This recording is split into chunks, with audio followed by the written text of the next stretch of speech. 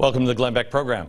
Tonight, we're going to talk about the education system in this country. I have an audience full of college-age Americans who are chomping at the bit to have their voice heard and to have their chance up to bat. But first, we have, it says 8, but I don't think I erased this yesterday, and I don't have an eraser here. We actually only have 7 shows left, 6 after tonight's program. And I have so much to cover. I want to tell you that I want to show you something. Come on over here. I want to show you something that we're going to cover next week that everyone said that I was crazy for. Remember, this is back in January. They'll never put a caliphate together. Next week I'm going to show you this. This is about the caliphate. This is a book printed here in the United States about how we can put a caliphate together. And I love this. Halt this conspiracy of high treason. The goals here of this, which is the same group that you're going to see here in a minute, is to dismantle the Jewish state completely, uprooting it so no Jew remains or is ever allowed in Jerusalem. But remember, I'm the crazy one. I want to show you this. We found this today. This is from a conference that is coming up in the next couple of weeks in Great Britain. Same group that did one here in America. Remember the word, what is it, Khalifa or Caliph? Is caliphate. That means one global Islamic government that will look over the entire world. Watch what they're pushing for now in Great Britain.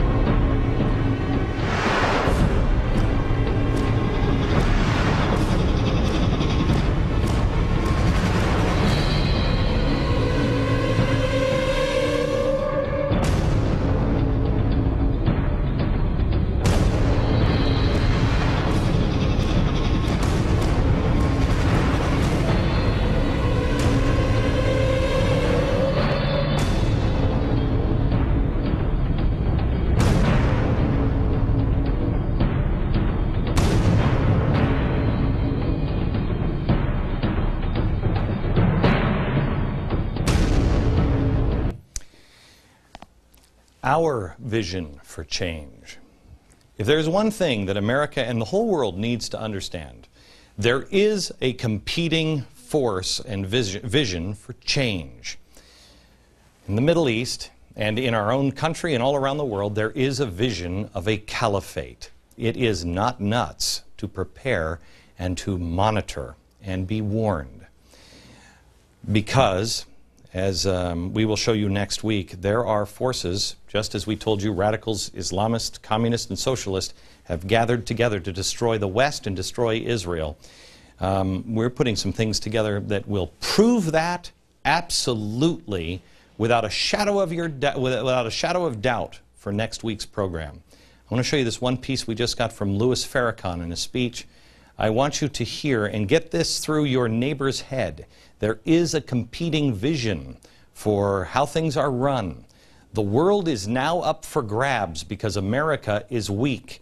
If Israel falls, ask yourself this question: will it embolden the Islamic world and all that have stood against America and the idea that man could rule himself, or will they say, oh, no big deal?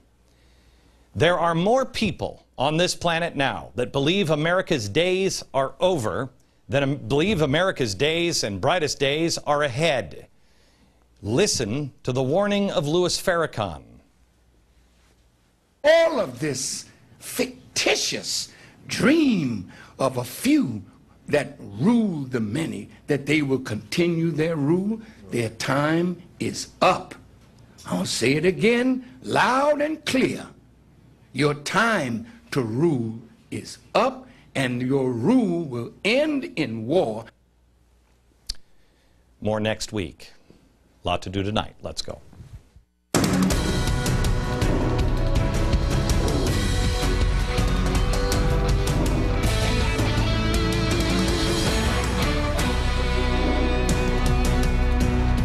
Well, hello America. Welcome to the program. We have a lot to talk about tonight. Last night we talked about energy, and there's a lot to talk about with energy. We talked about the administration's hostile policy towards our most important energy sources. Our economy is about to crumble, and they are making it in Washington harder to gain access to energy that we have. They're closing down our coal plants because of regulation. We get, by the way, 50% of our electricity from coal. They have made oil permits very difficult to get, and we are in the midst of an energy crisis. A lot of this is self-imposed. We have a ton of untapped energy resources that we could use to help, but for some reason, we refuse to be independent. Tonight, I want to talk to you about another untapped resource, great minds. Great minds, and the people of this country who have first retired. All of that knowledge, all of that skill, all of that experience, wasting away to what? So you can hit a little white ball around the field, sit on the beach? What are you doing? I hate to be the bearer of bad news, but what else is new? The boat called America is sinking, and we're a little short on life rafts. Could you help? Could you get into the game? And I don't mean necessarily go back to work. I mean, could you help others? Could you mentor someone? I don't want to talk about the untapped resource tonight of the retired. I want to talk about somebody else that wants to get into the game. The other side of the retirees, the youth, the 25 and under crowd. Something a lot of people that in America won't be willing to admit, but I will, those of us who are in our 40s, 50s, and above. In many ways, we failed our kids, mainly because we didn't know. We just didn't see it coming. As parents, we had this bizarre expectance that somehow or another, our kids will just feel the way we do. They'll learn all of this stuff through some sort of osmosis. And America will just always be here. So we gave our kids a gentle shove out into the world, sending them to the wolves without a clue. We let the school, we let television, Sesame Street, society, anyone but us raise our kids because we wanted to have it all. It was a lie, and we bought it. Now our kids don't have the same understanding that we do. And they're entering a very different world unprepared because everybody got a stupid trophy. Now, we bought into the lie that a college education is the only chance for success. And if you're without it, you're screwed. Before the elites have a cow, I do believe that there are many things that you have to do that require extensive studies. This morning we were talking about this new jet. I don't know if anybody saw it, but there's this new jet that they're now saying can fly at incredible speeds, or they're working on it. It's, I don't know, about 30 years away or so. And we were talking about at what speed does steel break down? At what point does metal break down? Do we have a new alloy that can withstand those extreme conditions? Well, you have to have a college education to be able to even answer that question. The people pushing the limits are not, just didn't find themselves on the street at a McDonald's and all of a sudden they're like, I like birds and big shiny things in the sky. I'll make something fly fast. You do need a little higher understanding. But at the same time, we endorse an educational system now that is increasingly only about memorization, dates. It's not about critical thinking. It's about passing a test.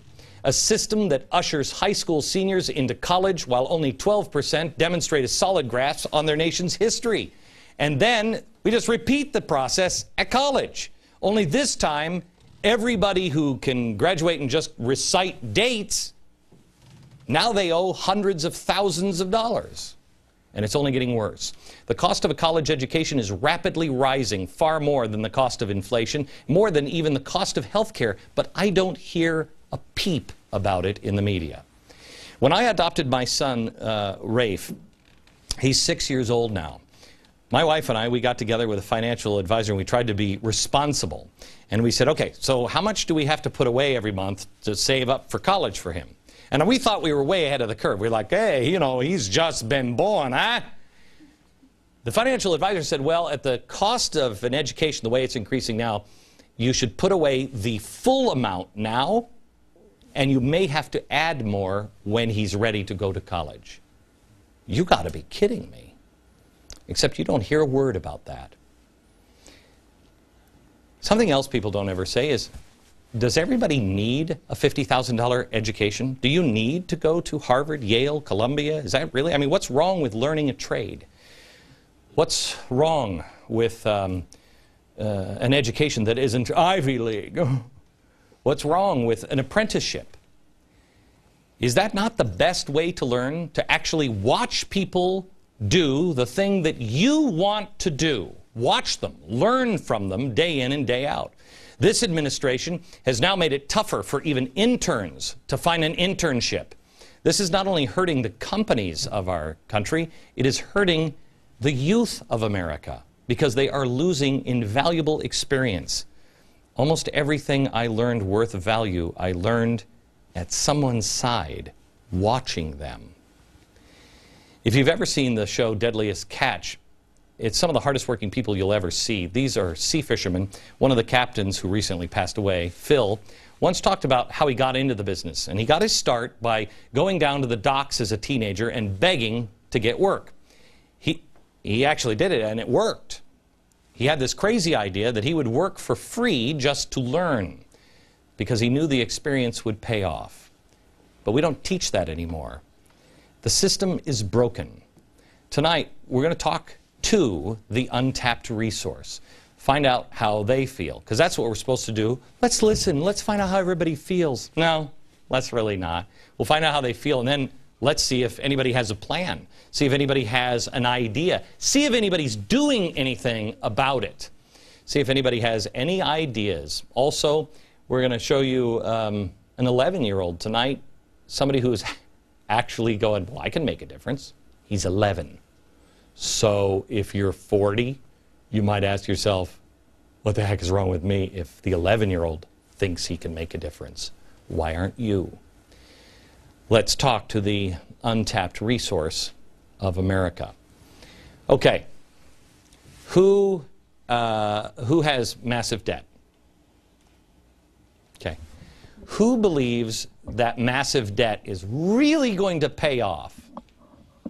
Come on, somebody. Nobody? Not a soul. Tom. Well, for me, I think it'll pay off. It's an investment. I'm paying now for the education, which will help me earn that money back at some point down the road, or at least I'm hoping that it will be earned back at some point. Who went to college to find your way? I'm going to figure out what I want to do. Okay. Allison, in the third row, you did that? I did. Yeah. Did it work out for you? Yes. Yeah. Except I ended up choosing a profession that's kind of hard to make money. I am a theater major, and there's yeah. a lot of money in that. Yeah. That's good. I mean, I love what I do. That's but good. it's going to be one of those things that's hard to find work to pay off those debts and to ensure security later on. May I ask you, Allison, Yes. you graduated from college? Yes. Okay. If I said to you, hey, Allison, I want to sell you a house today for $100,000, what would you say? I can't afford it. Okay. You can't afford it. I can give you loans. Don't worry about it. And you can pay very small amounts. Don't worry. We'll make it affordable for you. I just want to sell you this house. Get into this house. You got to have a house. If you don't have a house, where are you going to live? You got to have a house. Everybody has to have a house. It's true. It's true. You want a house? Yes. So you're going to have a house, and I'm going to pay for. I'm going to help you pay for it. You just have to pay very small. Okay. Would you? You're skeptical, sure. Yeah. But would you not also say maybe, okay, well, if I have to have a house, what would you ask? Payment? I'd ask payment. What's the interest? Okay. How about where is it? Yes. How about where is it? What? How many bedrooms? Does it even have a kitchen? Yeah. Nobody would go out. I've never, ever gone out and spent $100,000 on anything that I hadn't known exactly what I wanted and what I wanted it for. I mean, nobody goes out and says, you know what? Well, I'm going to go out and buy a house. And then just pick a house in some random city in some random country with God knows how many bedrooms or even a kitchen. Does anybody think that that's what's happening to our society with education when you spend $100,000 or more? Brian? To a degree, I think it is. I talk to people my age all the time who they ask me what I'm into. I say radio, TV. I'm doing radio shows at Monmouth University, and, you know, I'm getting heavily involved. And I'll ask them, you know, what are you studying in college? What are you doing extracurricular? And they say, I'm not really sure what I want to do. And these are seniors in college. You know, I'm not sure what I want to do, but I know I need to go to college. So I'm thinking, you're spending thousands of dollars and you don't even know what you want to do, and your time's almost up in college. Anybody know anybody who is going to graduate school just to placehold? Raj, Actually, down here in front? I know a lot of people that are going to grad school for the simple fact of, well, I don't have anything else to do. Might as well kill time and hope the economy is better when I graduate grad school. I know a lot of people are doing that. What happens when they get to the end and they're now more in debt? I mean, that's an expensive placeholder. You could go to the library every day and probably rent a sweet house on a beach and end up with less debt and more knowledge at the end of your years in graduate school and be in better condition. Yes? I think most students go to college for the purpose of getting a job after college, and a lot of kids don't know what they're doing when they go to college, and a lot of people do figure out what they want to do in life when they're in college.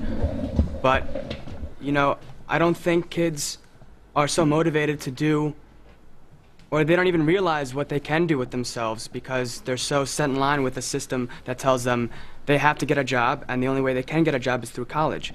And Who believes that? Who believes that the only way you can get a job? Sally, you believe that? The only way you can get a job is through college? Absolutely. I think, unfortunately, it's playing within the rules for now and trying to stay. I mean, I could tell you I'm an example of someone who has definitely, education has become so institutionalized in a way that it's definitely failed me beyond belief. I mean, my GPA does not say anything about who I am. I mean, I founded an organization called the Youth International Empowerment. We went to Egypt this past December. We rallied young youth in Tahrir Square. We marched with the people, and that doesn't say anything about my GPA. It didn't overlook that at all. So what does that tell you? This is my 12th time changing my major, actually, and I'm a senior in college. And I don't even think I'm going to be able to graduate on time, which means I'm going to be spending another year paying for college. If you don't believe you can make it in America without a college education, you're wrong. I have. And I know many very successful people. You know what you need? Who's seen the Green Lantern? By the way, don't recommend it. It's horrible. Has anybody seen it? Anybody seen it? Oh, you guys are so much smarter. That's why you need a college education. I went. And I saw it. You know what the power of the Green Lantern light is? The power is imagination with will. It's the best superhero out there. Imagination and will. If you imagine it and you will it, if you don't give up, you'll do it, especially if there's more than one. Especially if there's more than one of you. Just do it. You have to be smart. Jonathan. I don't want to say this as if it's something so easy, but the truth is our nation was founded on the principle of entrepreneurship, and we can do anything by ourselves. We don't need somebody to employ us. We can come up with an idea. We can be innovators. We can invent. What do you think people are doing around the world? Waiting for people to offer them jobs? We have to go out and think and imagine, like you said, and come up with our own ideas and be leaders in this world again. I have to tell you guys, you have, would you say, who thinks that your generation has less opportunity than my generation did? Less opportunity? Good for you that didn't raise your hand. I think you have more opportunity because you have access. I remember the fax machine. I remember honestly. Do you know the guys who started FedEx? Do you know that they couldn't get a loan? Do you know why they couldn't get a loan? No bank would give them a loan to start their company. Do you know why? Underage? Underage? No. Quote from every bank, like 8 banks, nobody needs anything overnight. Okay? The world has completely changed. You have instant access and can network with people all around the world. That's unique. It provides you with a unique opportunity if you choose it. Back in a second.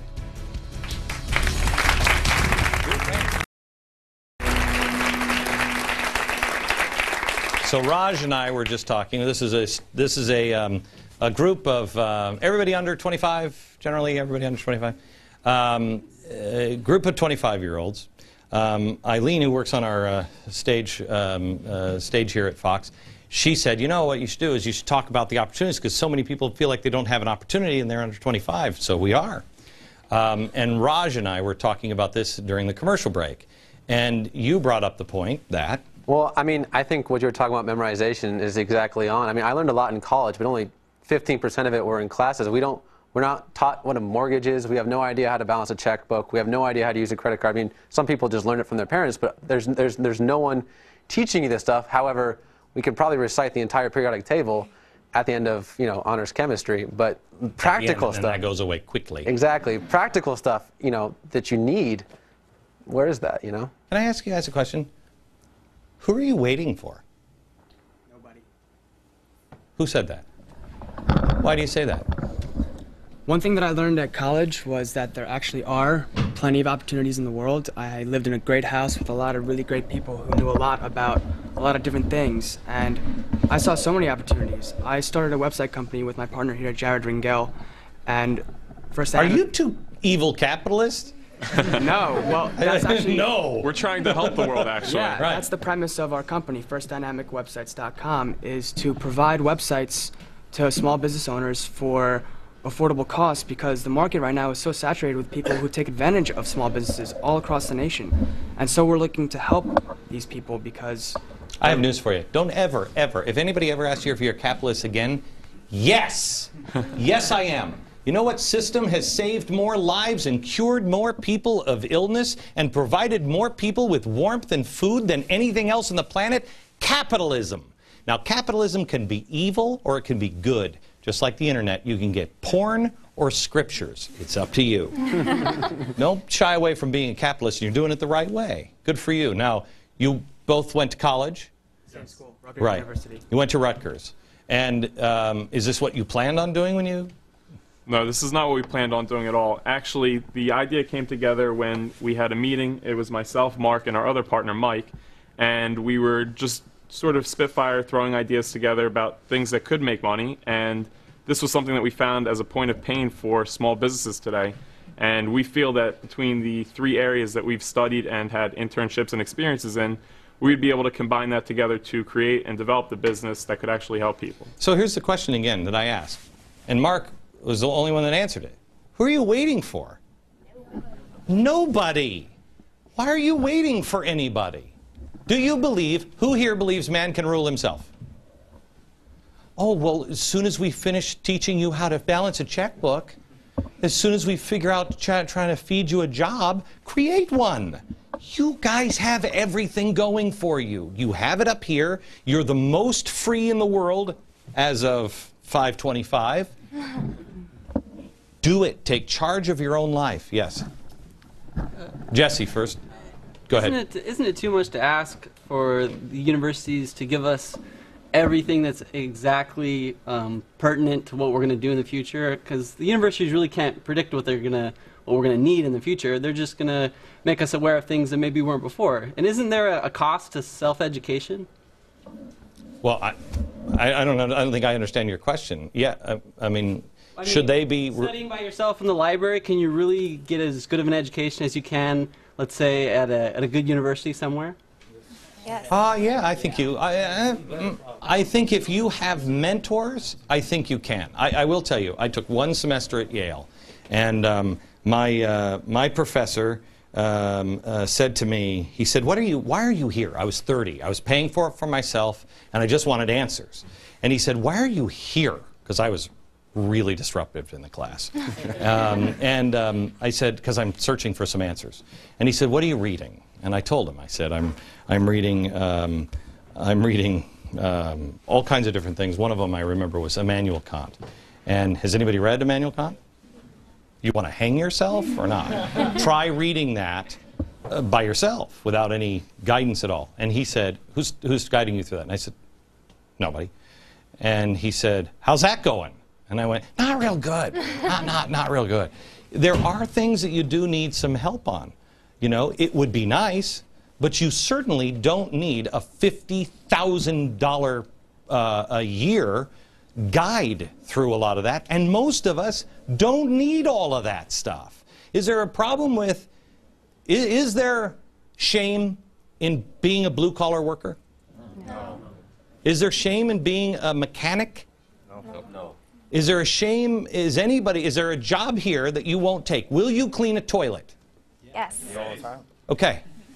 Good. Are there people, do you believe, because let me tell you something, if we have to go to space and you're putting me in charge of the calculations, you're burning up on the launch pad. Guarantee it. Can't do, I'm not good at math, I'm not good at a lot of different things. I don't have the skills to be, so why do I need the same education that somebody who wants to be an astronaut need? They don't.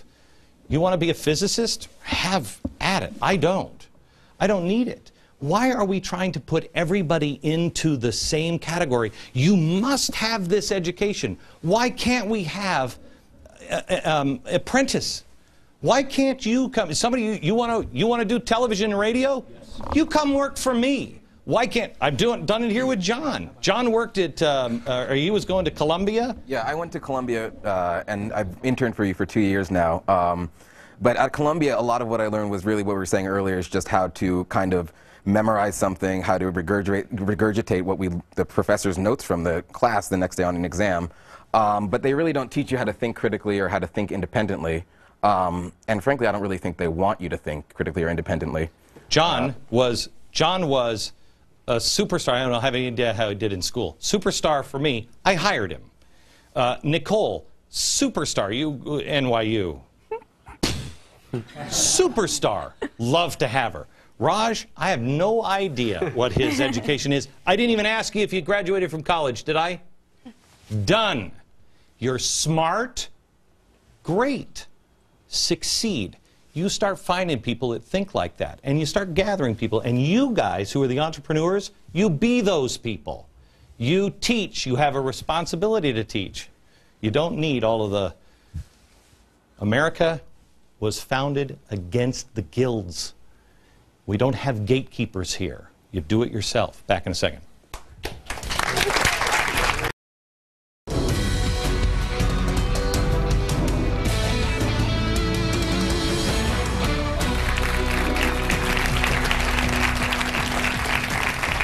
Welcome back to the program, America. I'm with a bunch of Americans that have either are still in college or just getting out of college or have just gotten out of college and are wondering, what the heck is happening now? What do I do now? We've been talking a little bit about what are you waiting for and how you feel about the system. Marco was telling me about going to college during the commercial break and feeling like you're not exactly being told the truth. Right. Back in 2008, I was working in the Giuliani presidential campaign, and we were trying to start a political club on campus because there was no political club. And, we decided to open the John Jay College Republican Club. But the moment we said, it's the Republican Club, all of a sudden, everything changed. So we were told that, it's illegal because it's public school. But then again, there was other schools like BMCC, which is also a community school that had a Republican club on campus. And then as far as in our school, they said we need a Democratic club president in order to have a Republican club. And then, our discussion was, well, you have a Christian club and not a Muslim club. You have a fiction club and not a non-fiction club. So, where does that stand? So the only way we made it happen was pretty much we told them Fox News heard about this, and it was during the election, so it's a hot subject. So we said Fox News heard about it, right? And we said they want to make a story on it. So within 5 minutes, we received a phone call that all of a sudden it was a misunderstanding. So what did that teach you besides to maybe exaggerate the truth a little bit? What did that teach you? Well, one of the lessons was don't give up, If you think you could do it, just don't give up. Keep doing what you believe, because if you really believe in it, it's going to happen. So, see, I contend that life experience is worth far more than what you're putting in college. You were saying a few minutes ago that you are an accountant, right? Yes. And we'll tell your story. So I was a professional accountant before going to college, and because I wanted to become a licensed CPA, I had to go get a master's. and basically I learned more during my time as working as an apprentice than actually learning anything in college. I was more professional before I went to college. Vanessa. What was it? I'm just finished up my senior year of college, and trying to find an internship was impossible. For even an internship, they asked for at least a year's worth of work experience. Can I tell you something? We didn't have an internship program in my business because 5 years ago, I couldn't get anybody to work. I mean, I'm not kidding you. People would come. I would have given my left arm to work in a national radio program or television program just to be able to see how it worked. I would have given my left arm. People wouldn't even show up for work. Now, things have changed. You know, people are, I mean, we're greatly blessed to have great interns, but keep looking. And may I challenge the companies of America. There is a whole new generation of success coming your way. We're trying to institute a policy in my company that I'll hire the very top of the interns, and I hire them in. It's a guarantee. We hire you into the company. Some companies will fire the bottom 30% of their company every year, get rid of the deadwood. I'd rather reverse that. I'd rather get the best of the best every year and hire them in. Why aren't you looking at interns? Yes. Well, the thing about internships is that the living standards have gone up so much, yet we don't get paid. We're working for free without compensation. Oh my goodness, isn't that so much worse than paying $100,000 for an education? But the thing is, so what are we supposed to do? We're living here in New York. Right. And we're working for free 40, 50 hours a week to get nothing, basically. Here's what. No, thank you. Who said that? Raise your hand who said that. Thank you, Jonathan. Say it again. You're getting experience. You're getting something I would have given my right arm for. What are you getting from working as an intern for me? It's not, it's not about learning in a textbook. It's not about gaining money in your bank account. I think, for me personally, I've learned responsibility tenfold. I've learned so much more than I could ever learn in a classroom. You were an intern. We hired you, Natasha. Yes. What did you get? Nothing at first. Yeah, money-wise. Yeah. That's what I'm saying, money-wise. No, Wrong person. No, I was saying is that I worked as an intern for almost 2 years for you, and you thankfully hired me. But I also, I was dealing with school, and I also had a job at the same time, but it was more valuable to me to come in every single day to Mercury to work for you. But in the end, you don't owe me anything. I do. And I don't. No, you don't. No, you don't. You owe yourself now to do something with it. Boston. Yeah, the thing that I've come to find as far as internships is it's the best opportunity to really apply, just like an apprenticeship. And most companies now, when you want to get hired, they require you to have both a college education and an apprenticeship through an internship. And so you learn at school the principles and the memorization, and then you learn how to apply it in the internship. And that, at least in anybody I've talked to about jobs or job opportunities, it's all about that. Let me tell you something. We're going to come back in a second. I want to introduce you to somebody who is 11 years old. And anybody who might be watching going, oh, yeah, well, I can't do it. 11. And already has decided, I'm going to change the world. And we'll meet him next.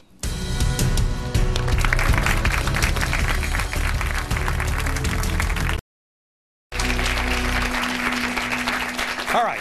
I want to introduce you to somebody who flew a very long way. We flew him in and his family from Alaska. And I was just in Alaska. It's far. He is making a huge difference getting involved. His name is Anthony Ursick. He's from Palmer, Alaska. He is here with his parents, Donna and Christopher. Anthony was inspired to bring unity to his community. He's 11 years old. Hello, Anthony. How are you, sir? Good. Good to meet you, sir. Nice to meet you too. So tell me what you did. I entered, well, 2 years from the Singspiration, I went to my mom and asked, what can I do to help in my community? So Mom prayed about it, and God told her, do this.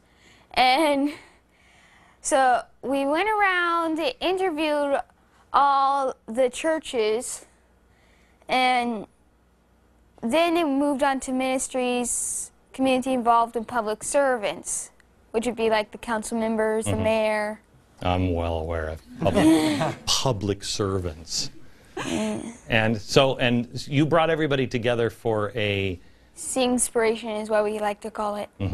And how many members did you have? How many people did you have show up? 165. 165. Mom, how many people live in your town? 5,000. 5,000. Dad, what did you think of all this? I thought it was ambitious at first. Yeah. But they were persistent. What do you do in Alaska? Donna, what do you both do in Alaska? Well, I'm a homemaker and a homeschooler. Okay. And Chris, what do you do? I travel throughout the state installing telecommunications equipment. Okay. That's a big state.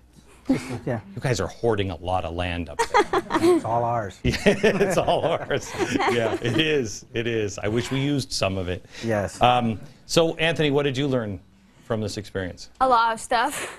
Well, have you heard of behavioral issues? And I'm sure you've heard of doctrinal issues, but we tried it. We found out about the behavioral and doctrinal, and we decided to unite all the churches on the behavioral, because on the doctrinal, everyone has something different. Right. And it's really, it's almost what we're trying to do in Israel, where put your differences aside. There are things, good, right and wrong, good versus evil, that we can unite on. The rest of it we can argue about for the rest of our lives and all eternity, and we most likely will. But unite on that. Great job. Thanks for coming. You're in New York for a while. I know, Chris. I know you. Chris said to me when we saw him in the green room, I said, "How do you like New York?" He said, "There are a lot of people here." Back in just a second. Let's go to John. Students and young Americans under 25. John. Given the current economic crisis, if you were a freshman in college, what would you major in and why? Farming. Farming is going to be extraordinarily important, and nobody wants to do it. Other than that, whatever I loved. And if I needed the education, and then I would interview the school, I wouldn't worry about if they were going to accept me. I'd worry if I was going to accept them. David. Hey Glenn, I just finished my freshman year at Cornell University, and I've been talking to a lot of people. They've worked their butt off all 4 years. They got a 4.0 GPA. They're doing all this stuff, but seemingly they can't find a job. How long is this mess going to continue? It seems like people are doing everything perfectly right, just cannot get a break in this market. It's stressing me out and a lot of other people. You're at the beginning of change, profound change. And if you don't capitalize on it, believe me, others will. And the others that will are the ones that like gigantic government and don't believe in capitalism. Lindsay, what did you do when you couldn't find a job? Well, it was before we couldn't find a job. My boyfriend had graduated college with a physical education degree, and he didn't want to teach, so he loved welding. So him and I, we both wanted to own our own business, so we decided to open a small welding company, and it was going well. Well, before it went well, we had to build it because we couldn't get a loan. We couldn't get a $4,000 loan for a used truck. So we worked at Walmart until we can afford to build our own rig. And as soon as we built our own rig, you listen, tell your friends, we set out. This is what you do. This is what you do. You move forward. and you just keep moving forward. Keegan. Hi. My question, I think, is one that's on the tip of many college students' tongue, and it's very simple. It's what is the key to getting a job after graduation? I don't know. Who has that answer? Yeah? I would say the key is showing passion for, having a passion about something. When I prepare for my radio shows in college, I meet with my buddies early, couple hours beforehand, do research. We really love being on air and, exposing things like you do, Glenn, about the government. So you really need to have passion. You need to find something you love. Passion and homework get you a long way. Sam, quickly. Yeah, Glenn, I think integrity and hard work is very important coming out of school. I think a lot of college students graduate and they kind of think that this glorious job is waiting for them. Yeah. It's very important to keep in mind you got to work hard. All right. Let me tell you this, too. The number one thing that nobody focuses on, integrity. Honesty and integrity. If you can be somebody people can trust, you'll go a long, long way.